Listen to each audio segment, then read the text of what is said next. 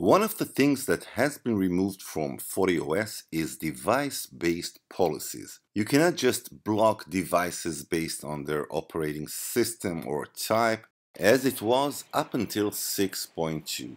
So the next logical thing to do is to create a firewall address object based on the MAC address and use it in our policy. Coming up.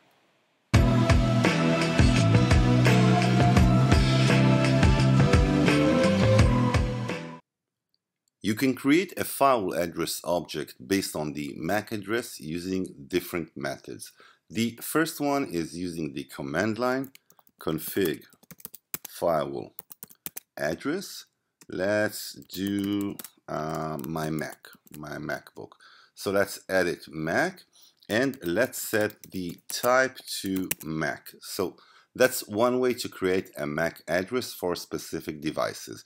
The second way is to use policies and objects, addresses, and now create new address where you can actually create a MAC address object.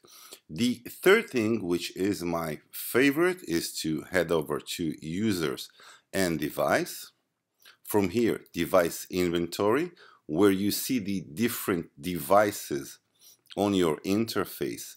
Assuming that you have enabled device detection, now head to your device, right click on it, create firewall address object, MAC address, and once you do so, just name it. Let's name it my Mac, apply, and now you have a device, a MAC address object device. Now move to your policy. Now create new policy. Let's name it block device, and let's use the incoming interface as my management interface, outgoing is my WAN, and the source is the new MAC address object, which you can block.